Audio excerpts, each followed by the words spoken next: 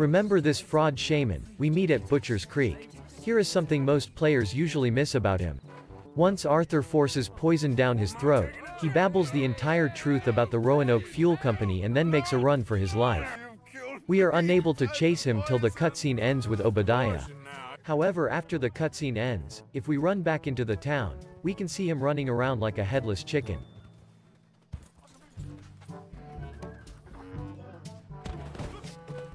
What's more, beat him unconscious and you can loot a silver ring from him.